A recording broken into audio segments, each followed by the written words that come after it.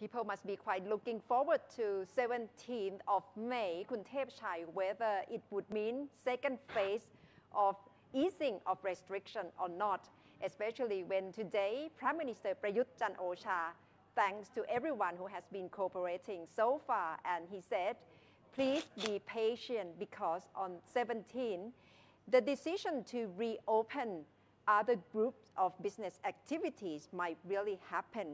So that will depend on whether from now until next week, the number of new infection is single digit or below 10 each day, Kun Thepchai. That's right. Even though that we still have these daily press conferences to report on the progress in the fight against coronavirus, it looks like people are no longer as preoccupied as they were with the number of new infection cases now.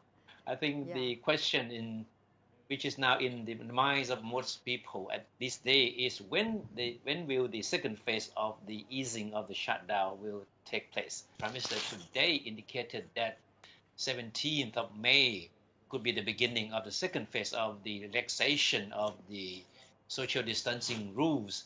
So let's wait and see, because the next few days will be very crucial. If we can keep the number of new infections at the rate that has been in the past several days, then it's quite likely that the second phase of the easing of the lockdown will take place. Psychologically, probably people feel that it's manageable, the whole situation, especially when we see the number of new infection each day in the past 2 weeks has been below 10.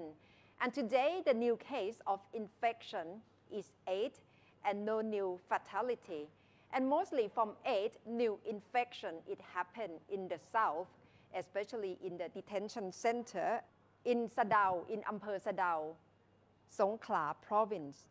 From 8 new infection, 5 are illegal immigrants, mostly are women, aged 19 to 30 years old from detention center in Ampere Sadao, Songkhla, and 3 more are Thai male who live in Banang Star, Yala province.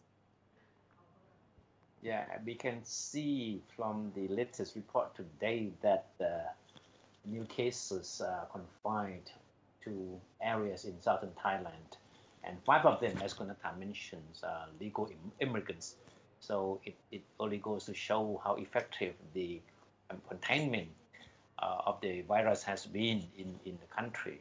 Of course, the focus has in the past few weeks been on the returnees, Thai returnees from overseas, and migrant workers who have been working in Thailand. And many of these people have been put under state quarantine or local quarantine now. So we can take comfort from the fact that among the Thai people in general, there has been very few reports of new infections in the past few days.